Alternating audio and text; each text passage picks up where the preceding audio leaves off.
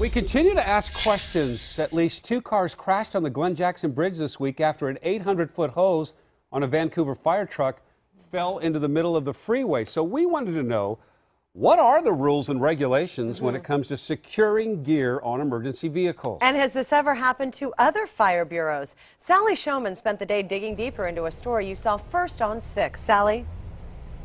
Kelly, you know, I just printed out state law, and it's very simple here. It says on Section 10, all hoses and equipment shall be secured to prevent unintentional or inadvertent deployment.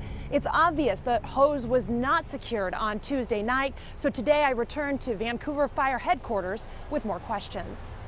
Are you violating state code then?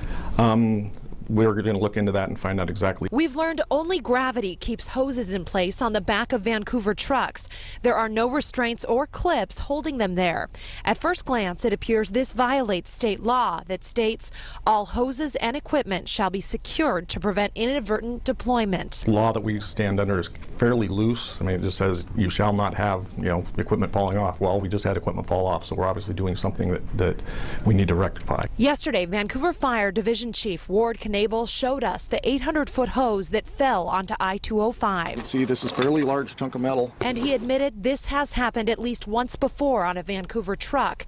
We wanted to know if it's happened with any other departments, and quickly found out Tualatin Valley Fire and Rescue accidentally dropped a hose in 2002, and the outcome was much more tragic. There was a moment there where it was hard to believe what I was seeing. An investigation revealed the hose may have caused a fatal crash that killed a 41-year-old St. Helens man. We come to work to save lives, and if we think we did anything that contributed to a life lost, then we're not comfortable with that. Today I got on the phone with the Washington State Fire Marshal's office. Do you guys track things like this? And the Oregon Fire Marshal's office. You would think there'd be a way to track this. And found out there's no agency that tracks fire hose accidents. So I called the fire truck's manufacturer. I called you yesterday, and I'm just calling back again today to see if they've heard of similar instances.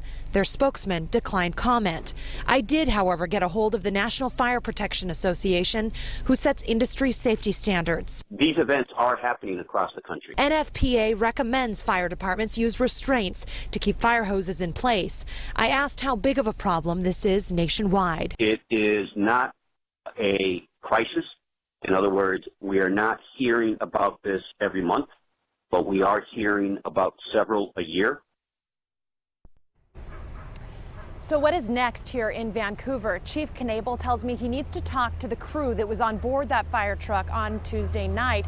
He says they're not on duty until next Monday, but as soon as a cause is determined, Vancouver Fire promises me they'll take corrective action, and we will be sure to follow up. Reporting live in Vancouver, Sally Showman, KOIN 6 News.